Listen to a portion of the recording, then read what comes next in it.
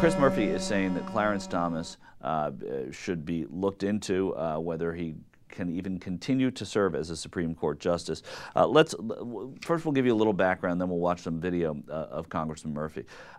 You know, Clarence Thomas is, has taken money, or he's got, I should say, let me put exactly what it is.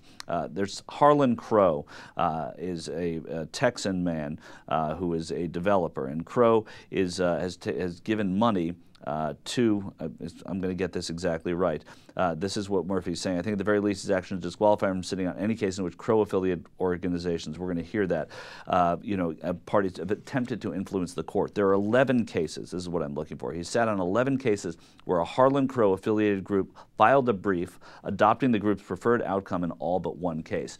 Crow-affiliated groups have also given $500,000 to a fund or to an organization that Virginia Thomas, the wife of the Supreme Court justice, is on.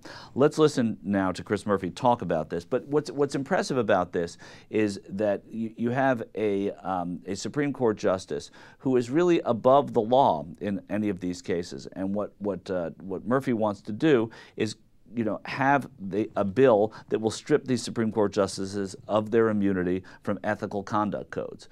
They don't have that. Abe Fortas, by the way, who was nominated to the court by President Johnson in '68, I think, to be the Supreme Court justice, he was nominated to the Supreme Court to be Supreme Court justice, had to end up resigning because they found out that he took $20,000 from people at American University. I don't remember the specifics, but it was the same kind of case. So why in the world should Clarence Thomas not be held to at least that same, that same bar? And he hasn't been. So I think that let's listen to Chris Murphy, and we'll talk about this in just a second. This is Congressman Chris Murphy, the 5th District of Connecticut. I think what Thomas has done is as serious as what can force Fortas off the bench.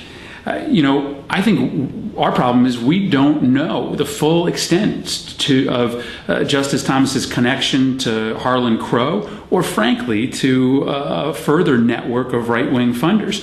What he's done is incredibly serious. I think at the very least his actions should disqualify him from sitting on any cases in which Crow-affiliated organizations are parties to or have attempted to influence. But this is starting to rise to the level where there should start to be some real investigations as to whether Clarence Thomas can continue to serve as justice on the Supreme Court.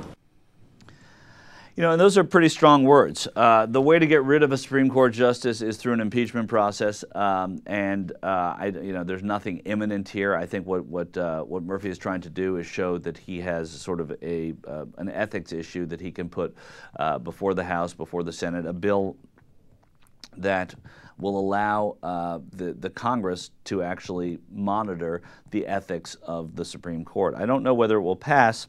Listen, Clarence Thomas and Murphy has all but said it, does the bidding very often of causes that are Republican causes. He said so. He acknowledged that one of his positions on the Supreme Court is to support the same kind of things that his wife is supporting, and his wife is supporting Tea Party groups.